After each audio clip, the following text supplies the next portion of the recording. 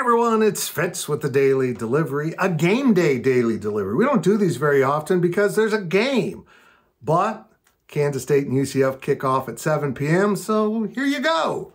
Unrelated to anything important, but something that's on my mind.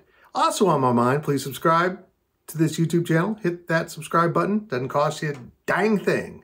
And also leave comments, hit the thumbs up. Turn on those notifications. The Insiders, which goes every Monday afternoon live right there on the YouTube machine, is going to be in prime time this Monday. I've got something going on Monday during the day.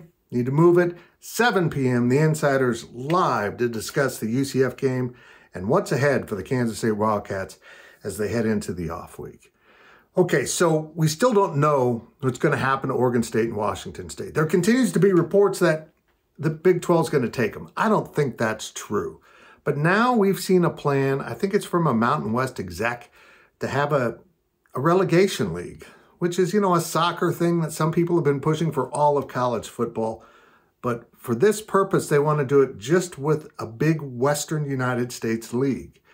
And it's kind of actually a good idea to take a bunch of schools, maybe 24, and put them together in a league which will have an upper half and a bottom half, and schools will move up and down depending on how they're doing.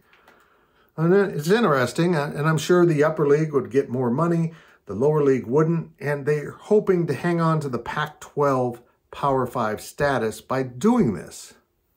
I'm intrigued.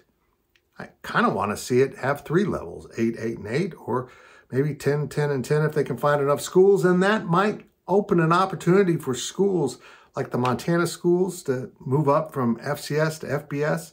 I don't know if North Dakota State and South Dakota State that dominate the FCS level would like to move up, but this would be a pretty good way to do it. Idaho, maybe they want to come back. All of it comes back and gets on the table if you go to this relegation league.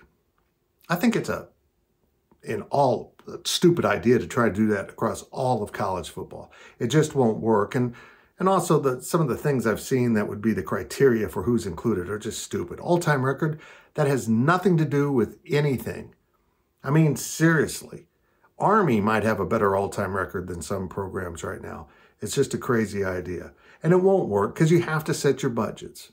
But for these schools that might want access to the Power 5 level because they earn it on the field, this plan could work. The Western United States could have an upper and lower division of a giant Pac-West league. I'm in. I like it. It's a good experiment. See if it works. I don't think it will, but still, it's worth a shot. I mean, poor Boise State. They just want friends. And UNLV, they just want people to come visit. Oregon State and Washington State just want someone to love them. I love you guys. Just, you're not going to be in the Big 12.